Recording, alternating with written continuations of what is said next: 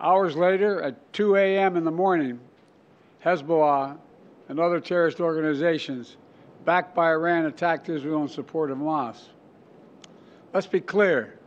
Israel did not launch this war. The Lebanese people did not seek that war either, nor did the United States. Over the past year, including the days immediately following October the 7th, I directed the U.S. military to flow assets and capabilities into the region, including aircraft carriers, fighter squadrons, and sophisticated air defense battery to defend Israel and deter our common enemy at critical moments. Since the war with Hezbollah began, over 70,000 Israelis have been forced to live as refugees in their own country, helplessly watching their homes, their businesses, their communities as they're bombarded and destroyed. And over 300,000 Lebanese people have also been forced to live as refugees in their own country. And a war imposed on them by Hezbollah. All told, this has been the deadliest conflict between Israel and Hezbollah in decades. How many of Hezbollah's senior leaders are dead, including its longtime leader, Nasrallah? And Israel has destroyed Hezbollah's terrorist infrastructure in southern Lebanon as well, including miles of sophisticated tunnels, which were prepared for an October 7-style terrorist attack in northern Israel. But lasting security for the people of Israel and Lebanon cannot be achieved only on the battlefield. And that's why I directed my team to work with the governments of Israel and Lebanon to forge a ceasefire, to bring the conflict between Israel and Hezbollah to a close. Under the deal reached today, effective at 4 a.m. tomorrow local time, the fighting across the Lebanese-Israeli border will end. Will end. This is designed to be a permanent cessation of hostilities. What is left of Hezbollah and other terrorist organizations will not be allowed, well, I emphasize, will not be allowed to threaten the security of Israel again. Over the next 60 days, the Lebanese army and state security forces will deploy and take control of their own territory once again. Hezbollah terrorist infrastructure in southern Lebanon will not be allowed to be rebuilt. And over the next 60 days, Israel will gradually withdraw its remaining forces. And civilians on both sides will soon be able to safely return to their communities and begin to rebuild their homes, their schools, their farms, their businesses, and their very lives. We're determined this conflict will not be just another cycle of violence. And so the United States, with the full support of France and our other allies, has pledged to work with Israel and Lebanon to ensure that this arrangement is fully implemented, the agreement totally implemented. You know, there will be no U.S. troops deployed in southern Lebanon. This is consistent with my commitment to the American people to not put U.S. troops in combat in this conflict. Instead, we, along with France and others, will provide the necessary assistance to make sure this deal is implemented fully and effectively. Let me be clear.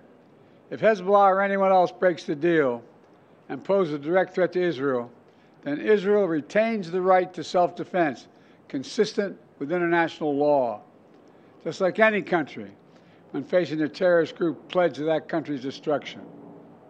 At the same time, this deal supports Lebanon's sovereignty, and so it heralds a new start for Lebanon, a country that I've seen most of over the years, a country with rich history and culture. If fully implemented, this deal can put Lebanon on a path toward a future that's worthy of its significant past.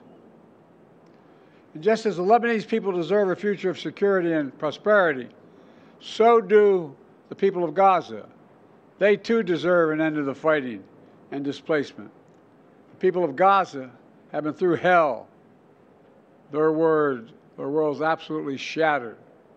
Far too many civilians in Gaza have suffered, far too much. And Hamas has refused for months and months to negotiate a good faith ceasefire and a hostage deal. And so now Hamas has a choice to make. Their only way out is to release the hostages, including American citizens, which they hold.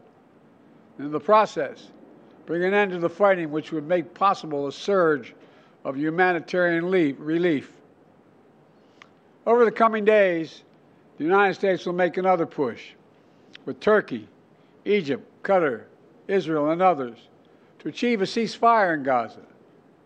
With the hostages released and the end of the war without Hamas in power, that becomes possible. As for the broader Middle East region, today's announcement brings us closer to realizing the affirmative agenda that I've been pushing forward during my entire presidency. A vision for the future of the Middle East where it's at peace and prosperous and integrated across borders. A future where Palestinians have a state of their own, one that fulfills its people's legitimate aspirations, one that cannot threaten Israel or harbor terrorist groups with backing from Iran.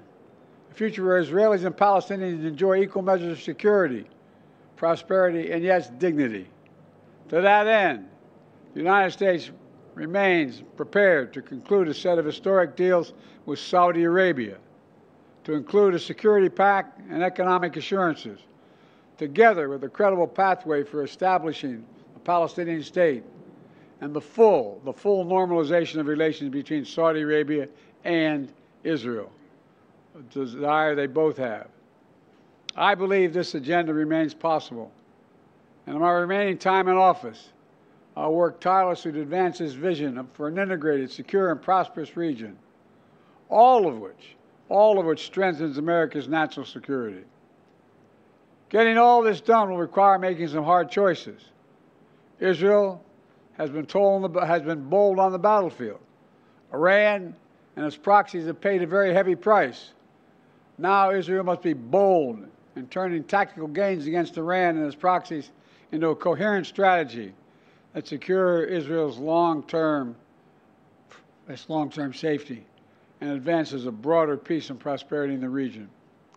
Today's announcement is a critical step in advancing that vision, and so I applaud the crazy decision made by the leaders of Lebanon and Israel to end the violence. It reminds us that peace is possible.